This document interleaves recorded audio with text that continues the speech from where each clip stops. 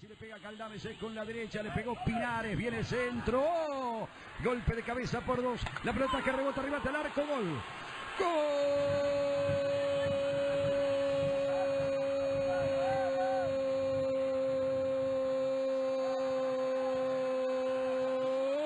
De Unión Española, Diego Churrin, el argentino. Lo habíamos dicho, entre Churrin y el turco Salom metieron 39 goles en la pasada temporada en el fútbol chileno. No perdonó después de dos golpes de cabeza dentro del área. La tomó Churrin y exactamente a los 35 minutos del primer tiempo, Unión Española genera estupor en el Trócoli de Montevideo. Le gana Cerro por 1-0. Diego Churrin lo hizo. Otra jugada preparada de Unión Española para el número 6 Domínguez, que ahí vemos que llega, solo cabecea y después Churrin cuando le queda la define notable. Pero Unión Española tiró dos saques de esquina y las dos fueron jugadas preparadas. A mandar el tiro de esquina cuando estamos en 41 minutos y fracción de este primer tiempo con la Unión Española ganando por 1-0. Viene el envío del Capo, golpe de cabeza, gol. ¡Gol!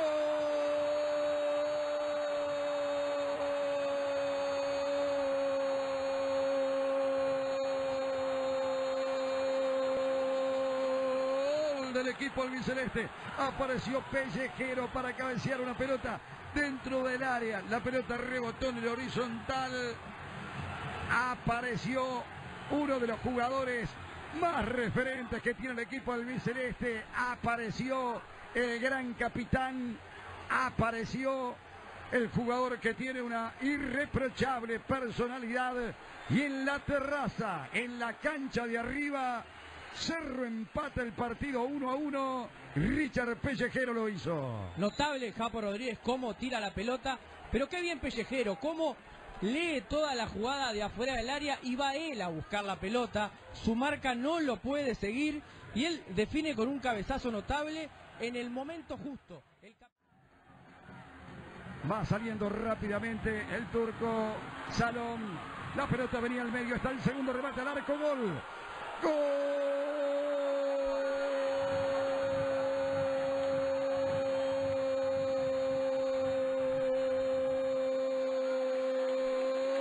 de la Unión Española.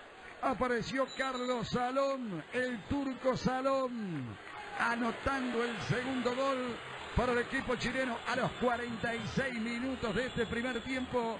Lo habíamos dicho en el comienzo del partido. Churrin, Salom, Churrin, 39 goles en la pasada temporada. Anexan dos más en este partido. Sorprendió de contra Unión Española y gana 2-1 en el final del primer tiempo. Qué bien Churrin, cómo lo espera. Qué bien que se mueve Salom, que le pide la pelota y después hace todo perfecto. Se la lleva con un toque. Ahí vemos cómo le mete la pelota justa. Él se la lleva con un toque, levanta la vista y se la toca a penitas al arquero Cerro. Un golazo, un jugador muy interesante este Salom, ya lo marcamos y lo demostró en un momento clave del partido porque Cerro había convertido el gol, iba por el segundo gol y de esta manera cambia todo. El segundo tiempo va a ser un partido muy bueno. 20º gol que recibe Cerro en la historia de la... Goles contra uno. Aquí viene el Japo Rodríguez. Muy bien en la terraza. Devolvía sacando la pelota a Lucas Domínguez. Barbosa, el pelotazo al medio, remate al arco, gol.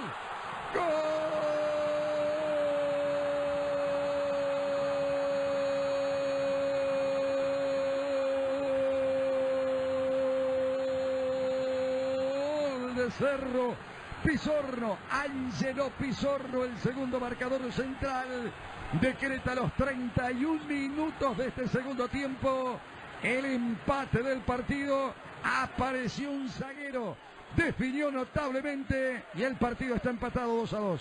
Era Barbosa el que tenía que aparecer. Ahí vemos muchísimos jugadores del equipo chileno. Ahí vemos una pelota justa, clara, para que el central defina. Cabecita levantada, pelota justa y por abajo. Era el jugador que necesitaba Cerro para cambiar lo que había mostrado en el primer tiempo y lo está demostrando. Tiene que seguir, puede conseguir el triunfo. 15 partidos jugados en primera división para Ángelo Matías Pizzono Brasco, 24 años, primer gol. Te vas a pie si no. Exactamente. Aquí le regalaron la pelota precisamente al turco, tiró, gol. ¡Gol! Jaime, gol.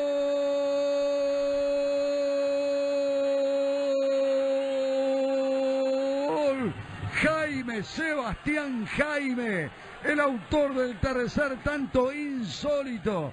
Le entregaron la pelota a Sebastián Jaime. Jaime metió un globo por encima del arquero con una precisión realmente notable. Y el partido en el final del encuentro le permite una victoria notable a este equipo chileno, que se encuentra con un regalo caído del cielo y con una definición de Sebastián Jaime espectacular a los 44 minutos. La Unión Española le gana a Cerro por 3-2 en Montevideo. Qué clase tiene Jaime, porque le queda la pelota, pero él controla con la derecha y enseguida ve que el arquero de Cerro está adelantado, que no está muy adelantado, pero él le tira la pelota justa, un golazo, minuto 43 de partido. Bueno, quiero decir algo.